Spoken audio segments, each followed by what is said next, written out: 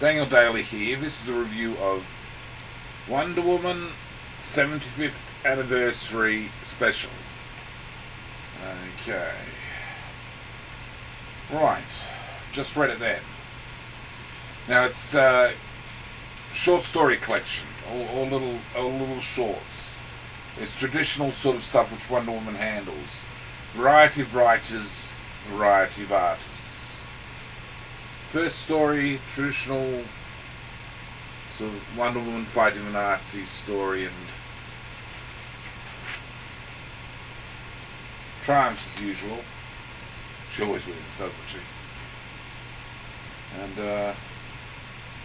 there's it's in France. There's a French young lady who's praying to Saint Joan of Arc, and she sees in Wonder Woman Joan of Arc a redeemer.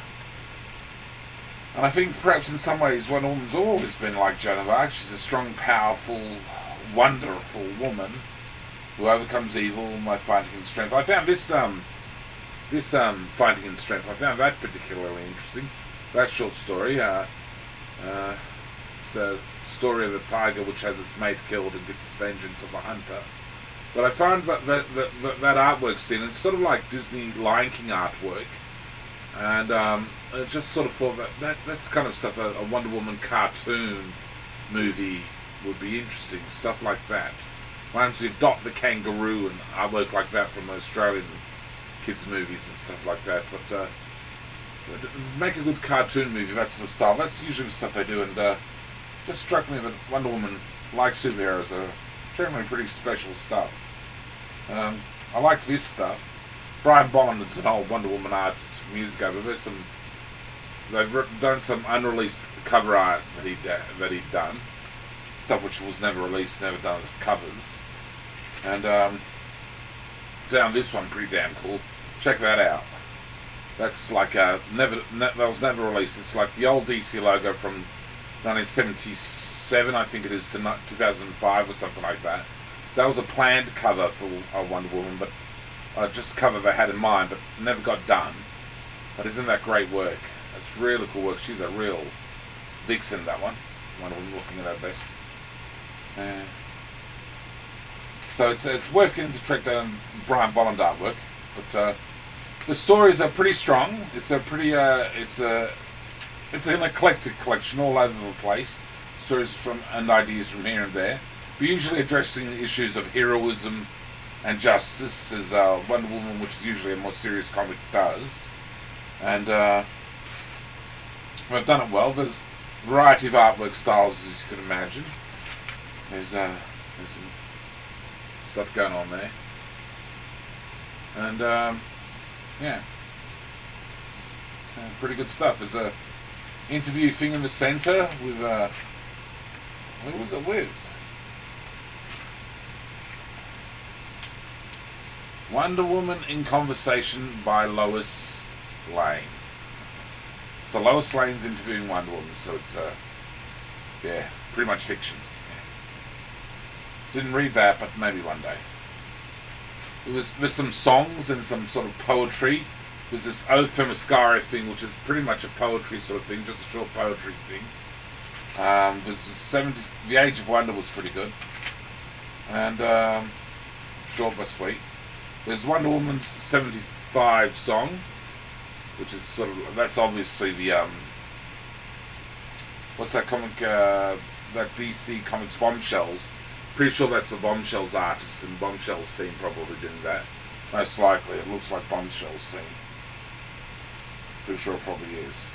Might not be, but I'm pretty sure it is, because that looks like DC Comics Bombshells sort of stuff.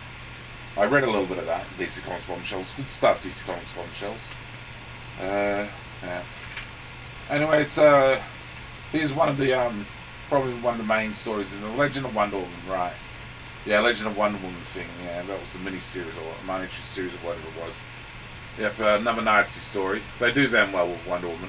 Classic story, very good artwork, very well detailed, very well filled out and stuff like that.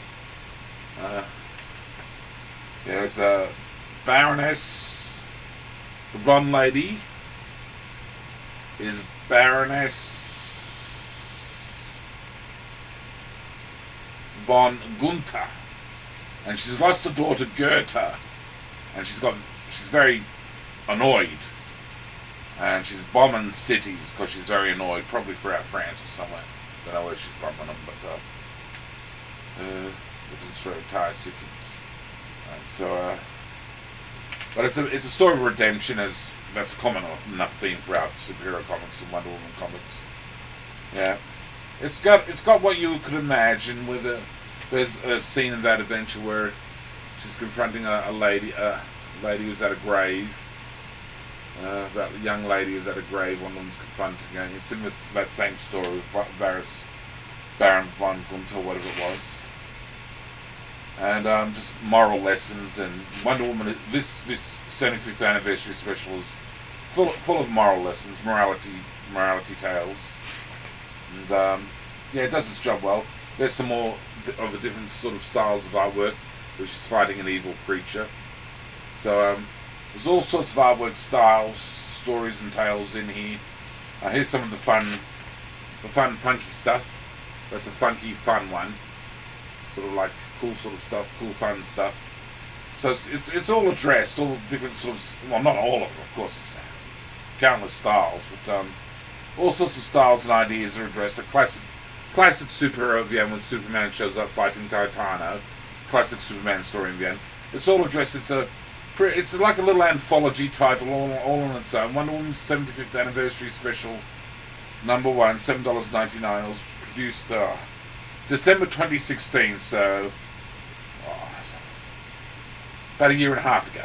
So it's recent. It's not new, but it's recent. This is August 2018, actually, 1st of August 2018. So it's a recent comic, and yeah, look, pretty decent read. The stories you can get it all read in one sitting, of course, but you could take your time and read a story every now and again. But it's solid comic reading. It does its job, and sometimes I talk about investment potential on comics. I'm not really sure if these sorts of comics have much investment until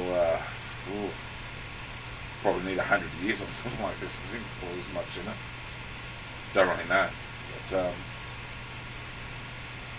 could pick up one day. But that's not really the thing in the end. In the end, the comic's supposed to sell because it's a good comic. This is a good comic, so it's recommended. Wonder Woman 75th anniversary special, #1 from DC Comics. Go off and get it.